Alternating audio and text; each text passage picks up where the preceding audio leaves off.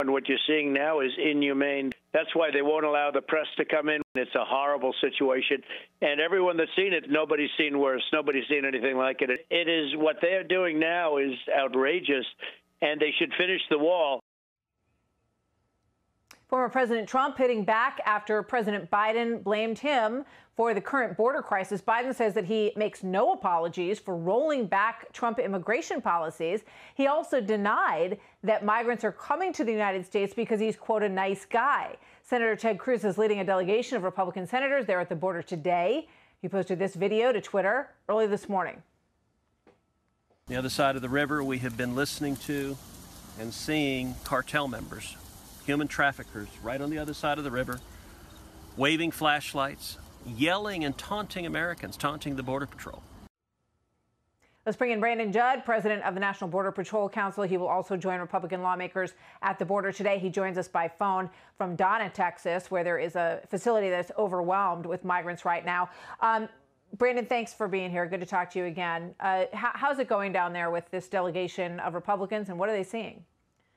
Well, I'm glad that they got to see what they did last night. We were the ones that took them out to the border. We took Senator Cruz and the rest of the senators out to the border. We showed them where the crossings are taking place. We showed them where the smugglers were. And sure enough, the smugglers were so audacious that they actually came right down to the bank of the river on the Mexican side, and they were shining spotlights at us. They were shining flashlights at us. They were taunting us. They were making fun of us. They were telling us that we couldn't do anything to stop the crossings that were taking place. That these people were going to come regardless. So they got a real world view of what we deal with on a daily basis. And now they're in the actual processing facility. And I heard the clip of President Trump saying that nobody's ever seen anything like this. I was here in 2014. I saw what took place in 2014 in these processing facilities. I saw what happened in 2019. And I can tell you personally that what we are seeing right now is horrendous. It is absolutely inhumane the way these people are being packed in these facilities. It's just like sardines. There is no room to even see the floor. They are packed in there so tight, laying on the ground. So yeah, I mean, everything that you're hearing, the reporting that's coming out of here by these senators that actually want to know what the truth is, it's all accurate, and it should really upset the American public. I hope it is anyway. How do you know that the people who were taunting last night, what were they taunting, by the way? And how do you know who are just families who are being brought across by actual smugglers? How can you tell? So when we're dealing with the individuals, as a law enforcement agent myself, as somebody who's been doing this for 23 years, when you're talking to the actual smugglers, the way that they taunt you, and they were bringing down the family units as we were sitting there trying to shine our flashlights on them. Again, when they're telling us that, and I can't speak on air exactly what they were saying because it was filled with curse words, but they were telling us where we could go shove it.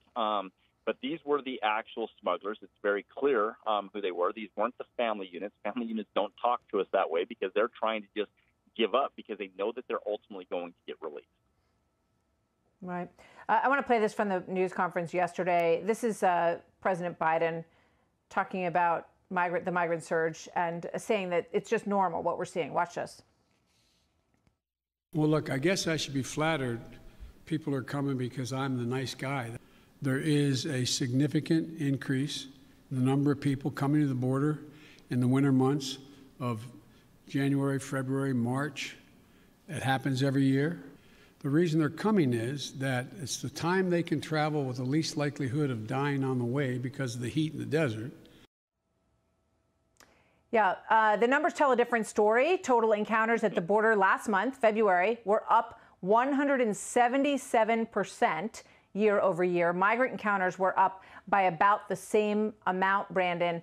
And one of the, first of all, answer that because he didn't get any pushback. No reporter said, excuse me, I think only about 13% of the families are being sent back. And the numbers indeed are a lot higher. No, and I'm glad that there are so many people that are fact checking. Even liberal media outlets are fact checking him because of what he's saying is so outrageous. But I'm so thankful that there are organizations, and I'm not trying to give you kudos, but like Fox News, that is willing to get out there and tell the American public what the actual truth is. Because if we don't know what the truth is, we can't fix the problem. Define the problem so we can fix it. But when you've got a president that's getting up there and saying, well, I guess I'm a nice guy, it's encouraging people to violate our laws. We can't do that. Otherwise, we are no better than the country. Brandon, let me ask you one more thing, Brandon. Before I let you go, this one really struck me. Yesterday, President Biden said some families are not going back because Mexico is refusing to take them back. Some, not all. We're in negotiations with Mexico. That's going to change. They should all be going back. So that seems very odd to me because, A, he said, you should come. He told everyone you should come if you're facing oppression in your country. He also has undone the Remain in Mexico plan. So that statement seems very confusing to me based on what he says his policy is. Yeah, completely and totally contradictory. That's political rhetoric right there. If he wanted Mexico to keep everybody there, he should have kept the Remain in Mexico policy in place, but he didn't. He's the one who invited this problem that we're currently dealing with. Yeah, got a big problem on their hands. Brandon Judd, thank you very much for being here. Good to see you today.